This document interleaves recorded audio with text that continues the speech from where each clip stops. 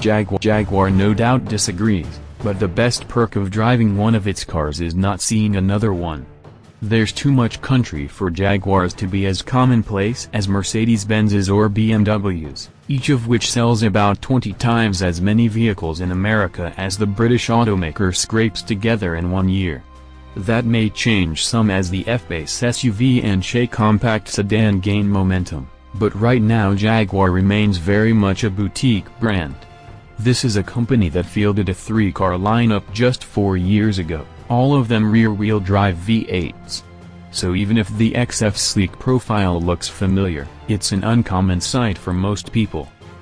Feeling special, we have now tested the top-of-the-line XFS.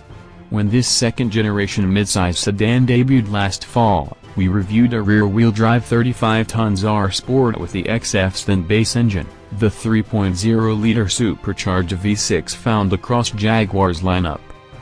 Our all-wheel drive S is as sporty as the XF gets before the upcoming high-performance SVR model makes it truly nasty.